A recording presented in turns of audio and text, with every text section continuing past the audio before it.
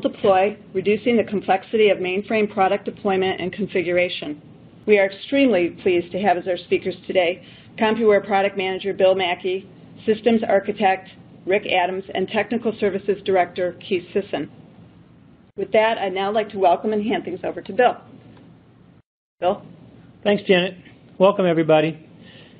Simple Deploy is the next step in our goal of simplifying the installation of our products. Our first step was to simplify our install documentation, which we did over previous quarters. Systems programmers, rest assured, we're very focused on making installs easier, and it won't end in April. Compuware Simple Deploy will allow systems programmers to more easily install, update, and deploy Compuware mainframe products. In short, we're making deployments easier. So how are we going to do this? We're going to add a new API that reduces or eliminates need to edit product startup rexes and CLIS. We're going to take advantage of the Compuware CMSC ParmWide to store and retrieve Compuware install dataset names by using this new API. And there's nothing stopping us from moving beyond Compuware datasets if that's where you want us to go. So let's talk about the problems we're solving. First, we realized that there's no reason we couldn't automate the manual process of updating dataset names in product CLISs and recs. Simply, this new approach will save you time. We hope to eliminate errors. When installing products, you can easily make a typo or get a dataset name wrong, and then the products will fail to start up. Using the CMSC ParmWide, Compuware can validate dataset names to help eliminate errors. And when updating Compuware mainframe products and deploying to numerous environments, systems programmers are typically copying existing rexes and CLIS and then editing the dataset names to fit the environments. This is no big deal if you only have one or two environments, but we have customers with upwards to 150 different environments. The amount of editing can be painful, to say the least. So here's an example of a startup CLIS and the datasets that need to be edited. This has to be done for multiple Compuware products and then done again for every environment that I deploy into. While some people find editing dataset names fun, we believe many others will be happy to have Compuware alleviate this burden.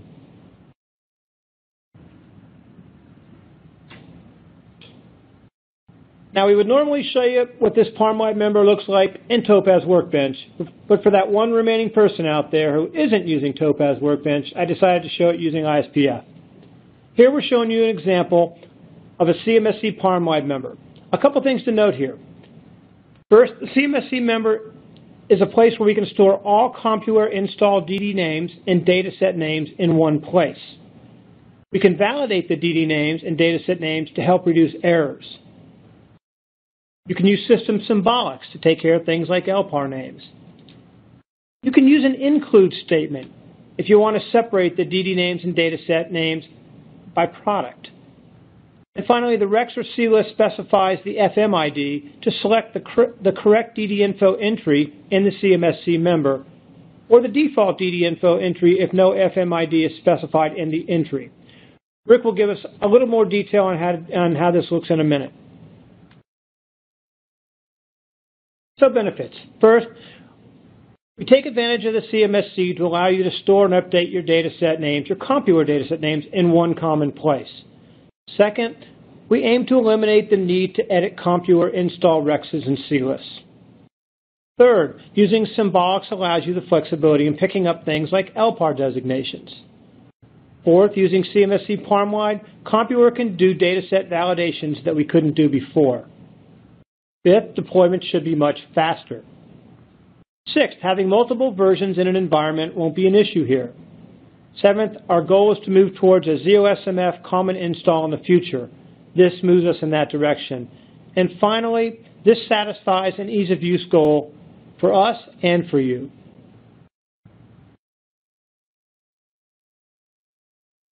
So for April, the Compuware products moving to this new simple deploy capability are FileAid, Aventaid, Expediter, and ECC. The other Compuware mainframe products will come on board in the near future. Rick will now take us through a little more detail on how all this will work. Rick? Good afternoon. Back in 2015, we started a project that was considered our simple installation effort. We had parameters for the products, across data sets in the LPAR, and it made it difficult to find them if that wasn't your duty, to find them and fix them if you needed to. So the first step we had to do was to come up with a centralized parameter storage location. We had to have certain things to meet criteria for installations that were large. We needed to have a persistent storage so that even if the address space, the CMSC, went down, your products, Compuware products, would still be able to start up and not be impacted. We didn't want to process the parameters on the fly, doing I/O, etc. So we decided at CMSC startup time we'd process all the parameters and do all the validations we could and store all that data in a common memory object. And that common memory object is persistent across the cycling of the CMSC. The common memory object also allows us to either refresh when a CMSC is restarted or to refresh a particular parameter member or all parameter members through console commands. So if a console command is entered to refresh a particular member before a product starts up, it will be processed and then stored in the memory object ready for that product to start. So to access the common memory object that is persistent, we had to have a persistent system level call. So we have implemented that normal program call that allows products to be able to get to the CMSC's common memory object without it being up, and it's just a data movement storage instead of any I/O processing. So version 1, we call it version 1 PARM live process. We allowed for centralized product parameters for all products to go into the CMSC, and for those products to be able to retrieve those parameter members at startup time. We had to conquer some of the things like, what if you had 2 strobes, or what if you had 2 abindates? So we had to allow for each address space to be able to specify which parameter member it was interested in retrieving. So we gave a couple of ways to do that. There's if you're a strobe server and it's not the production strobe and it's a test, you can add a DD card that will override the defaults that are stored in the default member of the CMSC. So all of this is controlled with parameters for the CMSC, of course. Each product has a default member parameter. If your product comes up without specifying an override, you get that parameter member, and we retrieve that from the common memory object. So we allowed for products to be able to get to these parameters very easy. They're centralized now, and we're pretty happy with the way it's managed, refresh, etc. A couple other things we needed to overcome with a common CMSC, stands for the Common Mainframe Services Controller, is not just parameter processing, but other tasks that can be done that we have been asked to do. We had a request to minimize our address spaces that we needed to run every time the system was IPL. So we incorporated license management processing into the CMSC. You no longer had to have a license management started task, even if it wasn't persistent. And if you were a CLS license management user, you no longer had to have the server and client running as separate tasks or address spaces. So we brought those guys into the CMSC. And so we have license management server client. We also added the zip support. We have Compuware zip enclave for zip services used by Compuware products that get started as part of the CMSC. So that reduced another started task in your startup for your IPL. And then lastly, we added the HCI control. Some of our customers don't have auto ops type packages, so we added the HCI control under the CMSC, and when the CMSC starts up, it will attempt to start up the HCI. You can start and stop it through common commands through the CMSC, and if it goes down and you didn't ask the HCI to terminate, then it would start it back up to recover that address space. So we added those on as version 1 PARM Live, and that was delivered in January of 2016. Mid-year, since we are agile, we needed HTTP support for other products such as ISPW to utilize. So we added an HTTP client support in the CMSC so that all Compuware products that need HTTP support can now use a centralized environment and not have to replicate that environment. And that took us through July of 2016. Then we started down version 2, Parm Live. That was our next big step to try to simplify the effort. Version 1 did not have any type of parsing. It was just a read the members from the file that was specified in the common Parm Live concatenation for the CMSC, and just store them in memory, and that was it. Version 2, we wanted to make a centralized parser, and that was our goal for version 2. So when version 2 went out in October of 2017, we now have a common parser that has implemented like syntax for all the product groups. In the past, license management, Compuware's license management was parenthesis-bound parameters, and other products had some kind of freewheeling parameters. Now they all are the same format and the same syntax. So we rolled that out and added a few extra checks for that. Our customer said, you know, I give you a data set name and it's not there, or I give you a data set name for an auth live and it's not APF authorized. Can you do something about that? So we added those checks when we bring up the CMSC and go through the parameter members. I'm sorry, I got ahead of myself. That was for the assemble deploy. What we have done with the parser implementation is, if it's a data set name, we validated that it's syntactically correct. If it's a member name, it's syntactically correct. The parameters all are syntactically checked now to provide for the startup of the address space to be successful. There's nothing worse than changing parameters and then starting up, an address space for Compuware and it not starting up. So our goal is to make sure that when you create the member and you refresh it or you recycle the CMSC, the parameters are valid and they will allow the product to start up.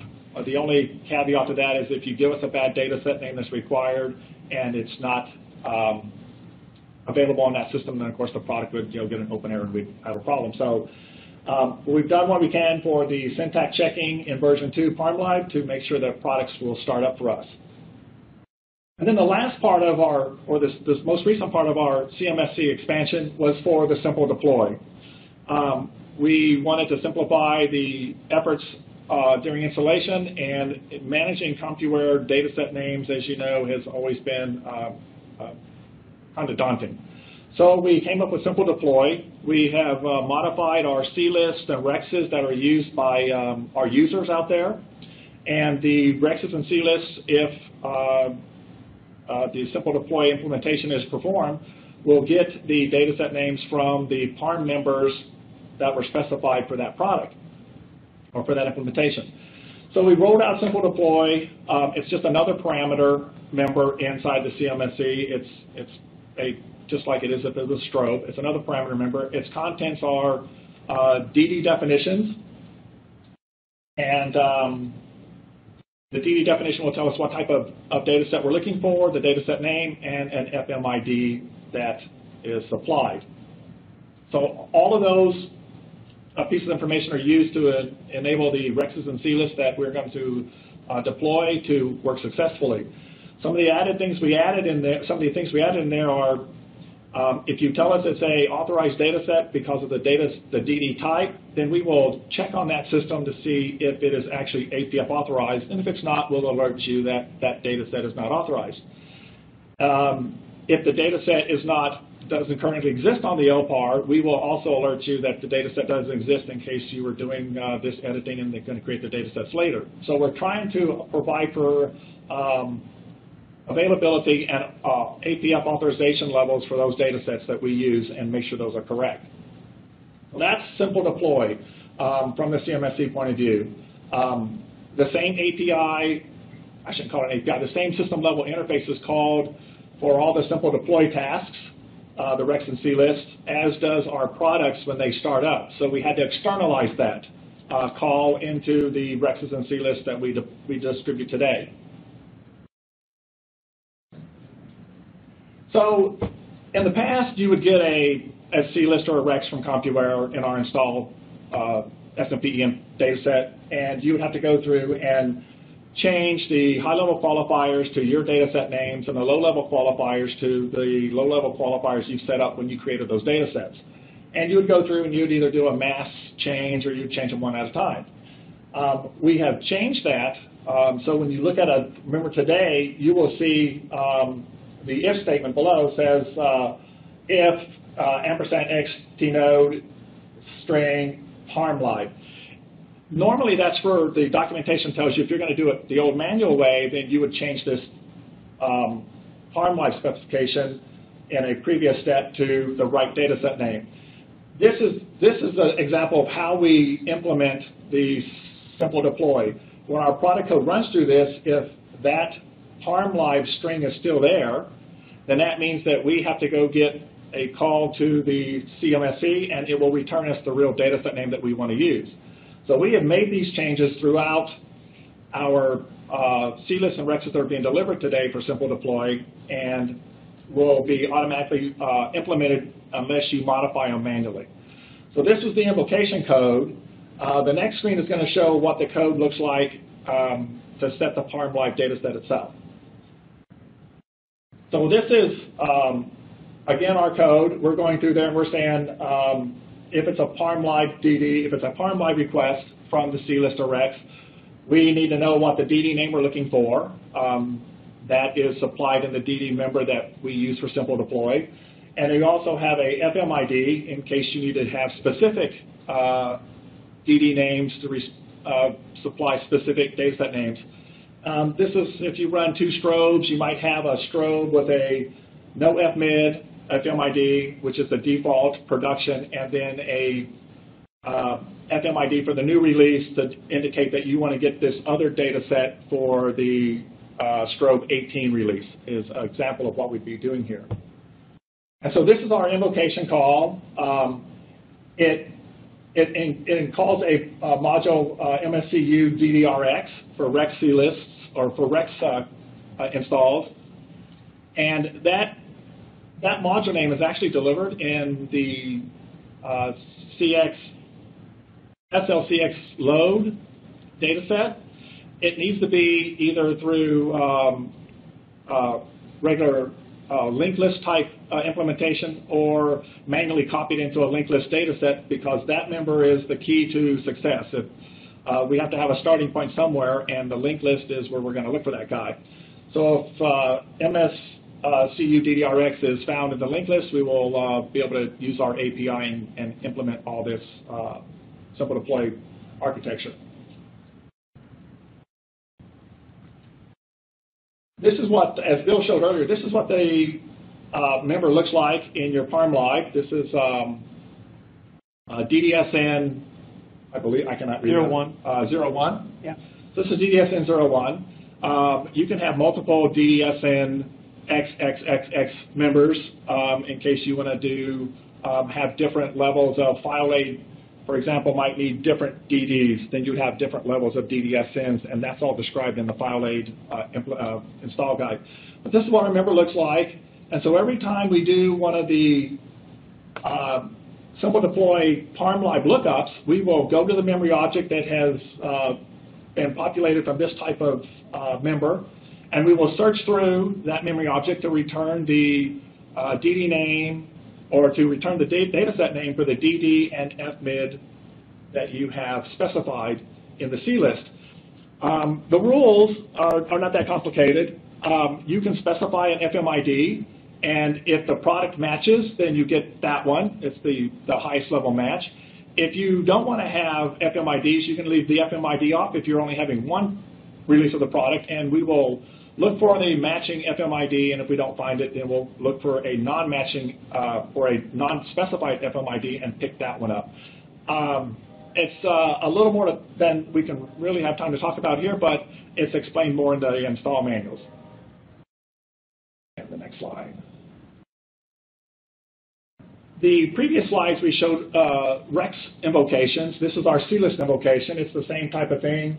The difference is, instead of calling it MSCU DDRX, we're going to call it MSCU DDCL for CLIST.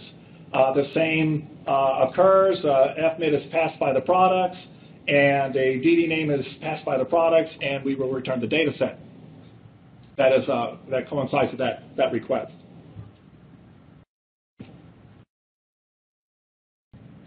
That is an overview of the CMSC as it stands today. We have further things to put in it over the future. And with that, I will turn it over to Keith. Thank you, Rick. As a former systems programmer, I really enjoy hearing the technical details about how things work. What I'm going to do here is I'm going to do a recap of kind of what we've said to emphasize the points and also to show you a little bit more specific examples of what we're talking about. Now, I really want to emphasize also that this is, our goal is to reduce the number of installation-related tasks. That's what we're trying to do here.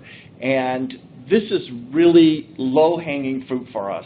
Having somebody go out and manually edit data sets and C-lists seemed like something that we could logically come up with a way around that. Hard-coding data sets is never a good plan in my mind, in multiple different spots. So now, essentially, instead of hard-coding the data sets, we're going to dynamically access the data sets, the Compuware data sets that we're looking for. It's pretty straightforward. We're creating a DDSN member in Common Parblive, and then we're going to add DD name and the corresponding data set name associated with it. I'm going to show you some examples of that. I know you've seen a couple already, but I just want to make sure that it's clear, the point is clear. I also wanted to say that, again, this is the first pass. We have a lot more things on our roadmap. And you were asked to, at the end, to fill out a survey, and we really do listen to customer input, and it's extremely important that you do that or contact your sales rep or your account consultant, because we do very much value that input. And as a matter of fact, several of the customers that are on this call today had direct input into us coming up with some of the ideas we have moving forward. So I want to just take a step back and say, conceptually, this is like conceptually similar to the operating system's linked list. If you wanted to create a linked list, you create a member in the ZOS Parmlib, and you add program libraries to that. You refresh that member, and then those programs become available to start a task, TSO, batch, and other aspects. So the concept was the same. We wanted our data sets to become available by putting them into a central spot. So the first thing that's going to happen is, thank you. The first thing that's going to happen is you're going to get maintenance, and that PTF is going to have hold data associated with it. The hold data is there for a couple reasons. One is it's to tell you that if you previously edited a Rex or a C-list, you don't have to do that anymore. So you're going to be replacing something that you customized previously. You should be able to just take the C-list as it is, or Rex, and move it into the appropriate library. The main thing you have to do is you have to have created your DDSN member. You have to have created that member in Common Parmlib and refreshed it in order for this to work. Now this whole data does a pretty good job, I think, of summing it up. This is our whole data template, basically. It's the same whole data for every C-list or Rex that will be modified. So this is just a good way of making sure the systems programmer knows that he has steps that he needs to do. So the DDSN member itself, as Rick has talked about, is pretty straightforward. It has a DD info block associated with it, and that is we relate the DD name to a data set name, and you can optionally include an FMID, and I'm going to explain that again too. And also you can include stuff from other areas, and I'll explain what I mean by that. But the point is that you're simply going to have a block of data that links a DD name to a data set name that you describe. So here is an example of a snippet of a DDSN member. Notice that it has DD_info, that's the start of the DD info block, and it has an end at the end. So DD name, CXVJ CLive, is related to DS name sys2.cwvjr17a.cxvjclive. So you can see that those two are related to another. What we expect, the typical shop will have one DDSN member, and they will have a simple DD info block for every Compuware data set that exists. We don't expect, but we've coded for a variety of flexible options associated with it. But what we expect is one DD name, one data set for every DD name that our products require. But I want to remind everybody that all of the Compuware Common Parm libs resolve system symbolics before the memory objects are completed. So you feel free to include a system symbolic in this member as well, in the DDSN Parm lib member. It works the same as the other. You can include system symbolics, and they are resolved before they are loaded into the common memory object. So we just talk a little bit more about the DD info blocks too. So you have a DD info block, and it has a name and a DS name. So we also allow you to use the include keyword. And right now we're saying include from this external data set some more DD info blocks. And the reason we did that is to give customers flexibility to have their DD info blocks be in an external library. And the reason that is some of our customers had said one team controls the Common Parm lib, Compuware Common Parm lib library, but another team maybe installs admin data and they don't have access to that library. So we allow them to include from a library that they do have access to. It's sort of like a copybook. It just brings in everything from this AA00 member as DD info blocks, included into this same member, and then all of them loaded into one DDSN that all the products can use. So I also like to say that this include statement, the data set name or the Parm lib member itself here could be a system symbolic. Perhaps you have a different one for every LPAR. And also the members within that AA00 that you're bringing in could have system symbolics. All of those system symbolics will be resolved before that it is loaded into memory.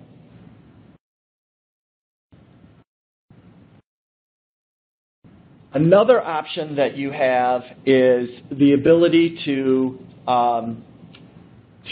specify FMID, as Rick mentioned previously.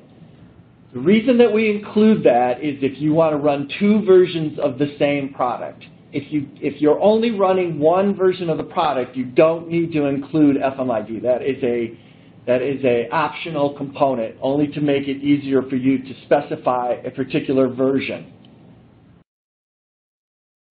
If you don't have, if these memory objects, if these DD info statements were exactly the same, but you had different data set names, it loads the first one it finds. So in order to differentiate between these two that have exactly the same DD name, we include the optional parameter of FMID.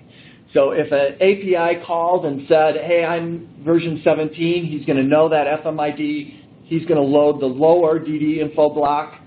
If he calls and he's a different version, it's going to load the upper block, which is the default block. The benefit to all of this is a couple of things besides the making it simpler to deploy. We also make it simpler to, I went backwards. We also are using a CMSC parm to verify that the parms are correct. So what we do is we allow you to do a verify on the parms and see before you do an IPL or before you refresh it that the parms are correct. We validate that the DD name is correct. It's a valid Compuware DD name, and we validate that it is a valid data set name. We also validate whether the data set name exists, and we validate whether it's APF authorized if it needs to be. Now, we only issue a warning message on the APF authorization and the existing because some people would be implementing on a different LPAR or they would be implementing with an IPL, and we just want to make sure that we're not preventing somebody from refreshing when they intend to. Another important point is that all of the product data sets are now located in one spot so you can see what all the product naming convention is for all the products. Sometimes customers, they differ from one product to another, and sometimes they're the same, but it's nice to have them all in one spot. A third benefit is that if a Abendade function makes use of a file aid command, you no longer have to do any additional customization. Abendade would be able to locate the needed file aid data sets and automatically use those data sets. So it really greatly aids in cross-product customization. This data set, as you see on the screen right now, is where we have a sample member. That's the ECC product, whatever you have for your high-level qualifier. The low-level qualifier of SL, CX, CNTL has a sample DDSN member in there. And that sample has a DD info block for all of the Compuware products so that you can, if you want to implement them, you can copy it from that data set into your common PowerLive member, uncomment them, and do a refresh, and you should be okay. So the bottom line is we wanted to give a really good description of where we were and a detailed explanation of how it works so that it wasn't confusing.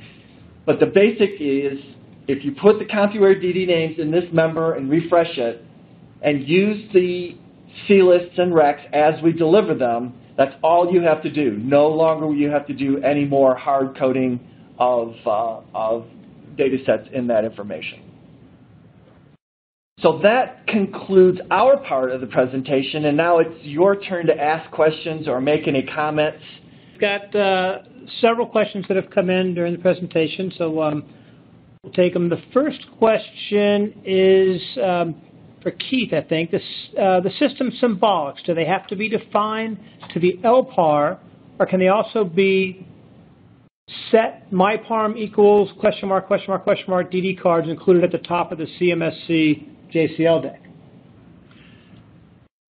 So that's a really good question, and everything that we have is defined around using system symbolics. So that is the answer that I'm going to give. So let me double check on the set myparm DD cards. I don't believe that they'll work, but it's something that we'll need to check into. But it's designed around replacing with system symbolics. Okay. Here's another one for you, Keith. Do you have to specify the DDSN XX parm within CMSC like the other ParmLive members? So the default DDSN member is DDSN 00. So if you don't specify anything, that's what you're going to get. That is going to be the default. If you want to change the default suffix to something other than 00, then you would specify it like any other CMSC ParmLive member, correct? Okay, thanks. Let's see, here's another one. Part of the normal installations is the creation or documentation of a bridge exec to invoke the product. I mean, for example, we might use file aid on the panels, but would need the actual code for it. I'm not sure what the question is there. Do you? Okay, so you have your own, I'm assuming that in this case you have your own C-list that you execute from an ISP panel that allocates file aid data sets, and then you execute file aid from there. So the answer is the exec that you use right now could still be used, customized just how it is today. But I think what you were looking for is if we could provide you with samples of the API to allocate the actual data sets that you need for invocation side. So that's a really good question, and I'd love to follow up with that one because I get exactly where you're going. I believe that there is a sample from FileAid that will eliminate the need for you to have to change anything in your bridge exec except for to execute the FI Dynam allocation CLIST that FileAid provides. But let me double check and make sure that that works like that. Okay. Here's another question. Hi, I'm installing Avondate FileAid CMSC 1702 at this moment. Should I wait for April for 18? I don't necessarily think we're going to 18, right? Or FileAid in. Yeah, the product versions are not changing, but I would definitely get the maintenance that's going to come out in a week. So it will be the same versions of those products. This is implemented with a PTF. So you will definitely be able to use the versions you have now, but apply the maintenance and set it up in ECC after you've applied the maintenance. I think we have time for one or two more. Okay, this should be a short one because I think it was touched on. Can you add symbolics within the CMSC PARM-wide dataset members? Yes, you're using the system symbolics, and any of the PARM-wide dataset members use system symbolics, and they resolve those symbolics when the member is loaded. So yes, definitely you can use symbolics within the CMSC PARM-wide dataset members. Okay, why don't we do one last one here, and it's, actually, the questions are pouring in, so we're going to have to get back to some of you guys on these. But the last one I was going to ask is, can we add non-Compuware datasets to the CMSC PARM-wide members? Keith? So that's a great question. Right now, currently, you cannot because we verified that they are Compuware DD names. But one of the things we are thinking of in the future is that it would be valuable to include DD names for DB2 or CICS or any other product that you want. So if you have a thought on that, add it to the survey answer if you think it would be valuable to have Compuware, non-Compuware datasets be able to be resolved with this process.